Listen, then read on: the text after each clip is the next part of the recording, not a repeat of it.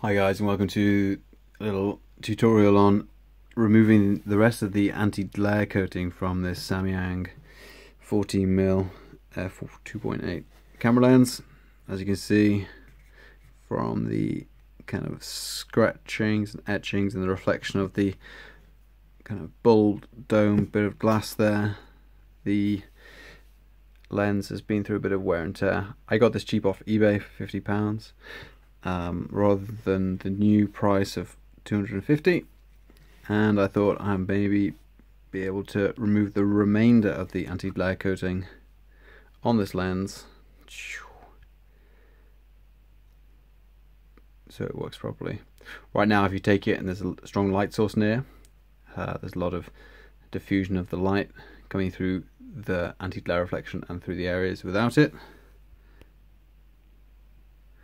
And so hopefully I'll be able to remove most of it by one of two processes. The first process, I thought I'll be able to use an organic solvent, some kind of isopropanol, some kind of carbon based kind of high intensity, very noxious fumed solvent to remove it. I did some research online, looked like a bit of a no deal, so I thought let's use an abrasive. The finest abrasive I could find is 0.5 micron. Now this is diamond paste, so it's probably made from industrial diamonds, and these are probably the cuttings of the edge of diamonds. It's supposedly being graded at 0.5 microns, which is the smallest you can get. I didn't want to go to a coarser kind of micron size. You can go up to, I think, 3 or 4 or 5 microns, maybe even coarser. Certainly this is the finest one I could find. I didn't want to use a coarse one in case it does actually scratch the lens. I just want to polish the stuff off the top of the lens, and 0.5 microns seemed good for me. This is off Amazon. It was about £7.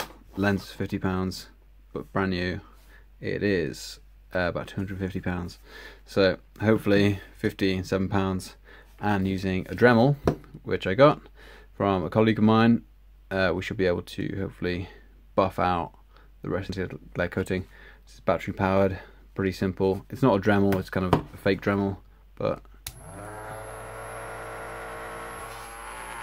does the job. Variable speed, so I can ramp it up. I'm going to start slow and work our way up, and then